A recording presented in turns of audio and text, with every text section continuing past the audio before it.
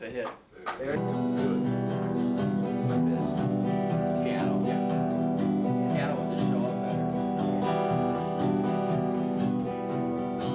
Now when the city was aflame, you were on the phone,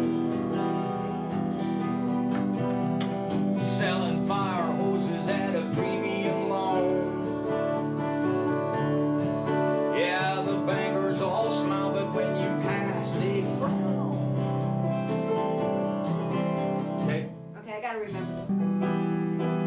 Yeah, you got it. So this is, Yeah. okay.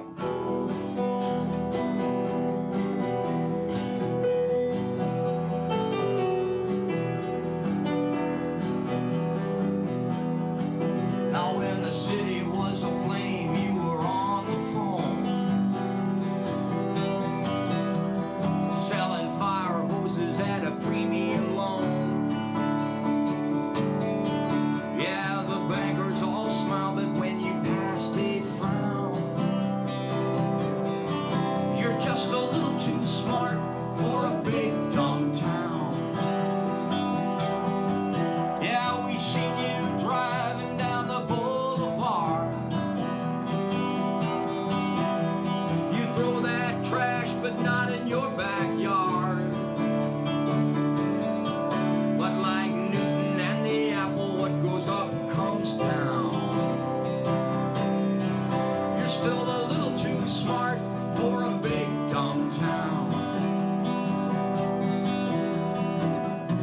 We'll all applaud when you break on through. He's a genius, boys, but then we always knew. Lofty possibilities you never had a doubt. We'd all scream from the bleachers when you'd always strike out. But now you're way out in front and you look glory bound. You're just a little too smart for a big dumb town.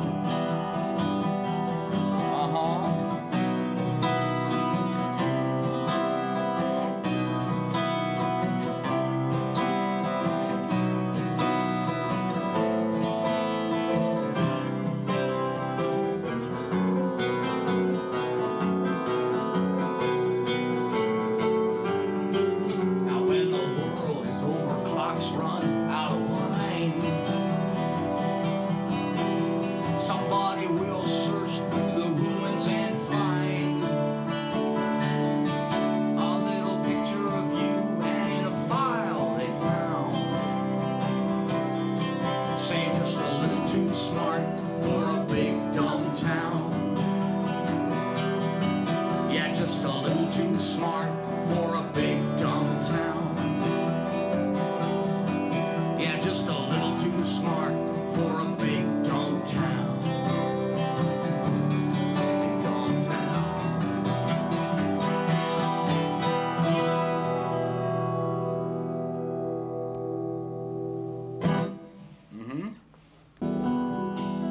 Okay, let's do it again. Okay.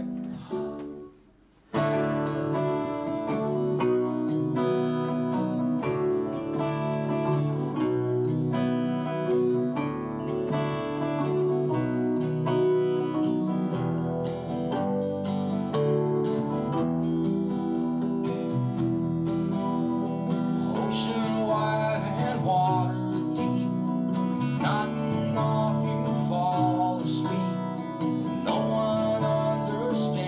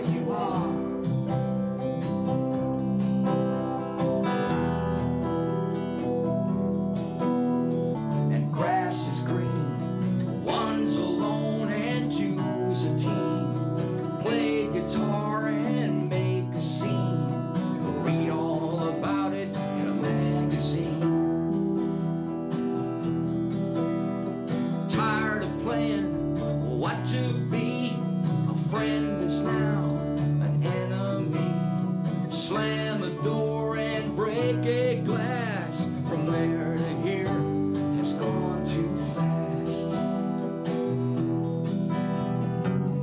Now you gotta prove it all to me. Then you let it slide away to somewhere far. Is there something left here you gotta say? Or is it all a million miles from where you are? Where you are. Ocean wide and water deep, nodding off, you fall asleep. No one understands their pain. Look outside, it's about to rain.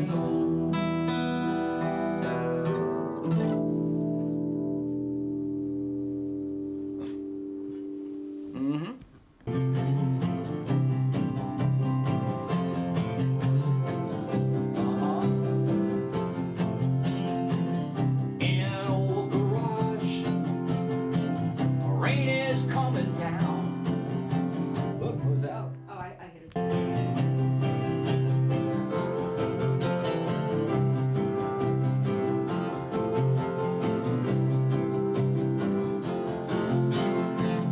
In an old garage, rain is coming down. A half a block away, you can hear that sound. Fired up by love and electricity, making lots of noise and feeling free. Got a brand new amp, a speaker with a tear. We shock ourselves on wires, make believe that we don't care. I call this a song because I say it is. This one's about Cleopatra or maybe Dick or Liz. Yeah. You play the drums today, I'll play guitar. We're gonna be in a famous band. We're gonna go real far. So pass over that bottle of wine. We'll smoke all these cigarettes. Is that a car in the driveway? We have not finished yet. Nope.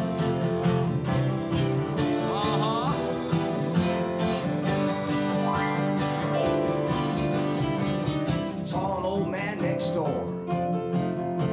I think we killed him with our sound. I saw the body in the ambulance. Hey, maybe we should turn it down. So everybody back off one notch and close that door on down.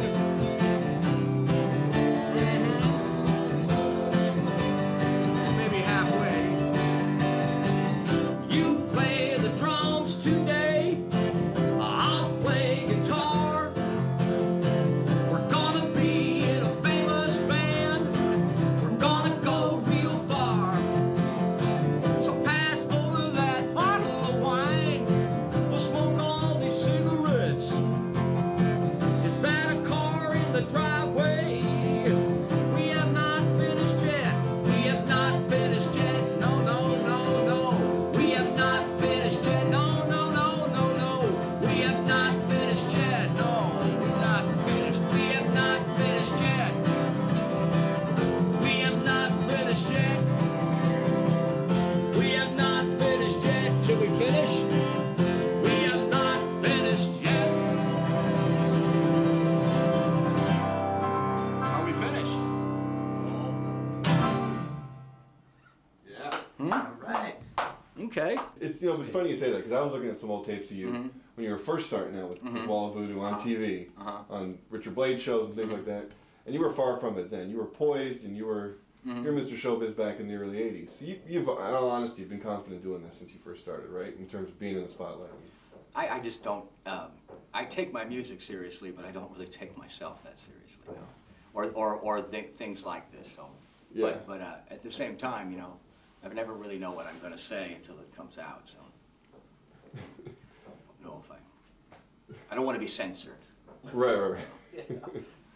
Talk about where you are right now with everything. Yeah. I'm sorry. Oh, the knocking's coming up. It's a knock, and which way? About you, that it's kind of apropos to kind of rehearsing it right next to Annawalt Lumber. Oh, well, yeah, I mean, you know, anything we need there in terms of hardware is right there, you know. Nails, wood, drywall, so. There you go. There you go. Talk about where you are right now. You're between records. Talk about this last record and The last record we put out was a record called Snakebite. That came out last year. And then we're working on a new record now, and we don't have a title for it yet, but it'll be out this summer. It'll be out in August. And then we're kind of always on tour now. We're always traveling around the U.S., or we go back and forth to Europe. We got back from Italy a couple months ago, and a great tour we did there.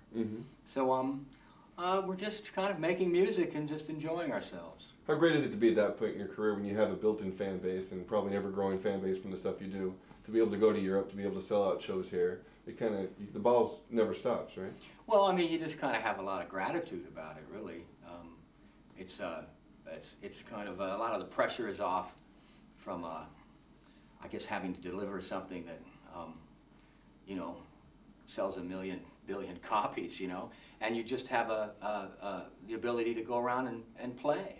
When was the last time you felt pressure or concern? Since you've been solo, was it nerve-wracking at first, but then did that kind of wear off quickly? Or? That was like about 5 minutes before we sat down here and started to talk. I thought to myself, oh no, television, and you know, what's that going to be like? Other than that, I guess I put pressure on myself in terms of songwriting. I'll give myself an assignment, and that is pressure, and but that's pressure I bring on to get the job done. You just don't get anything done unless you give yourself some sort of, you know, assignment or pressure or something.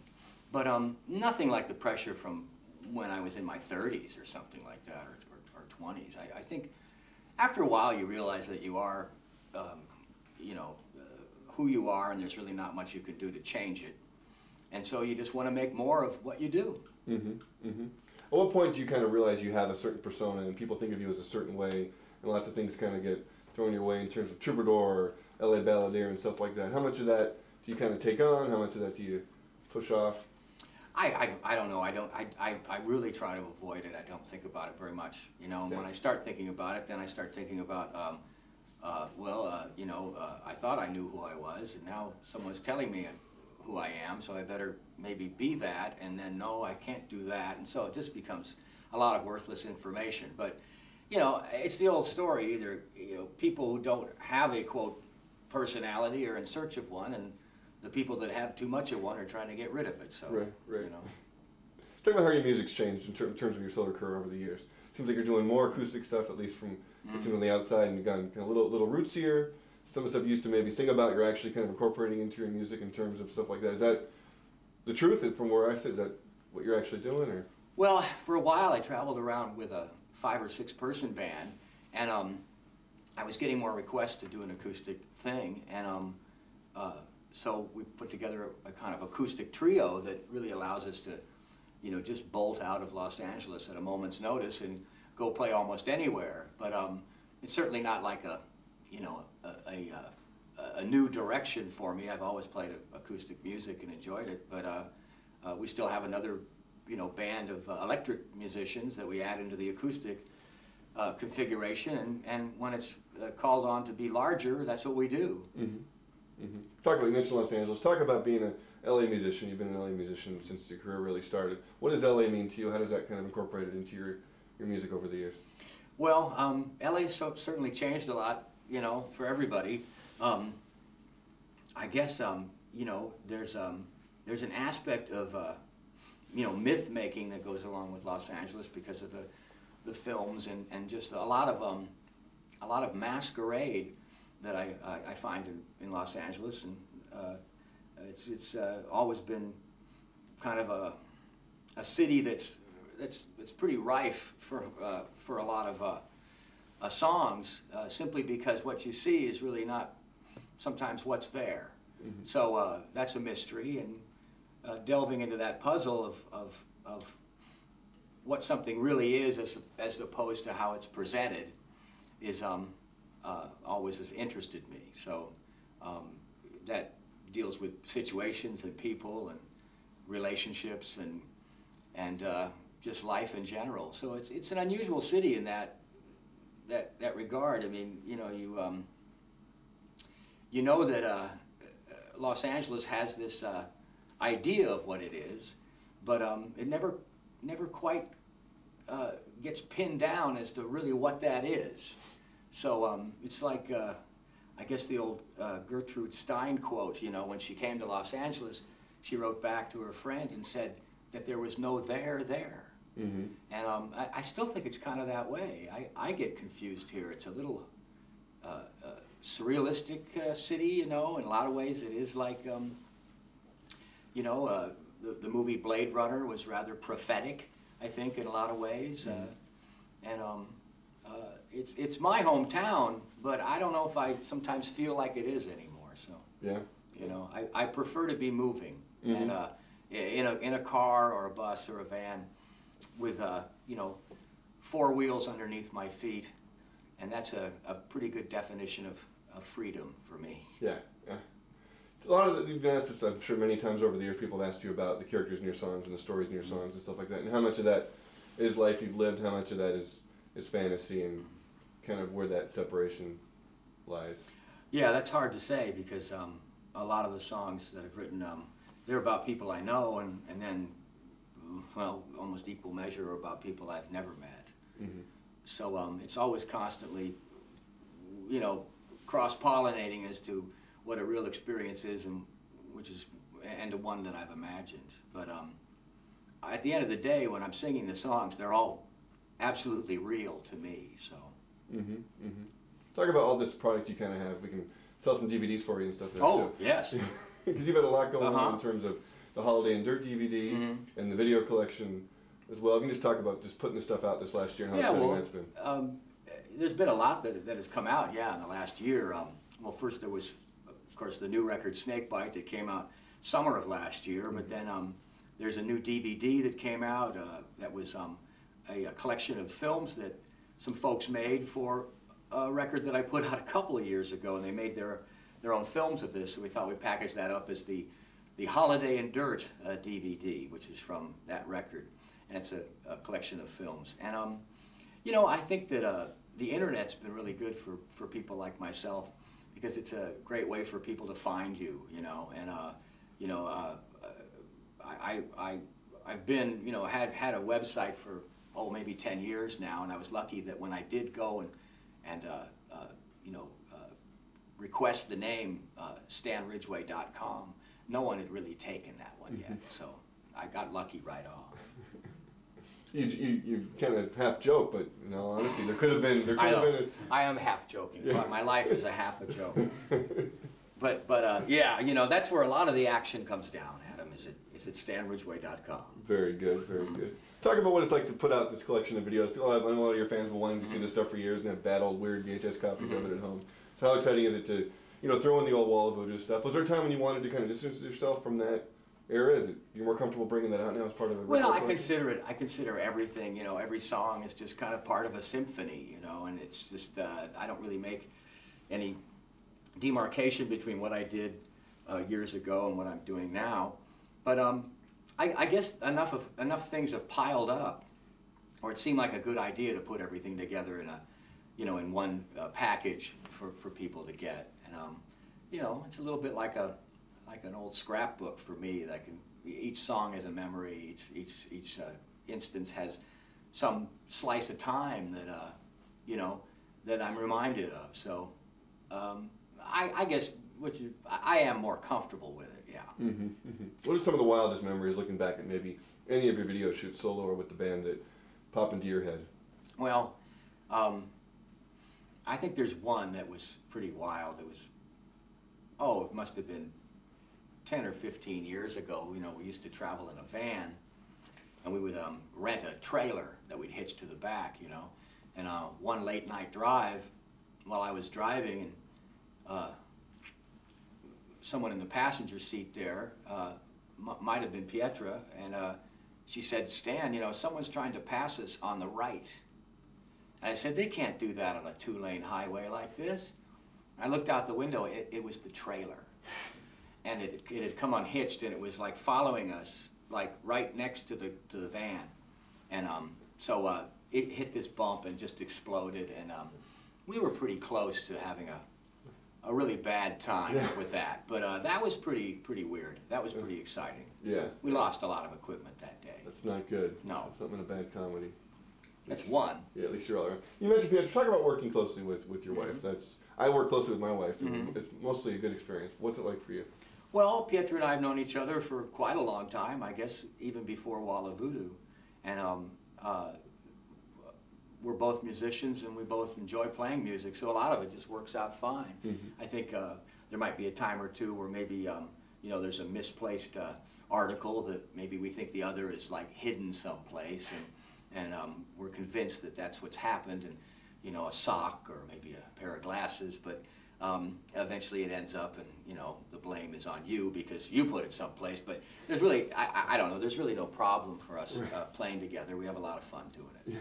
Talk about the new stuff you're working on. You have a new record you're working on now. What can we look forward to? How's the direction going? There's a Bury the Pope song I want to ask you about too.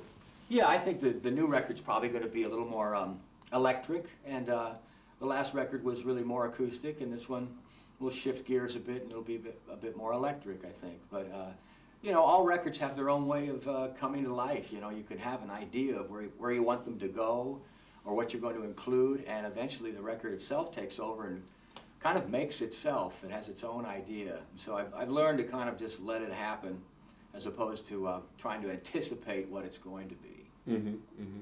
Talk about this Bury the Pope song that you put out on the net for people to kind of enjoy.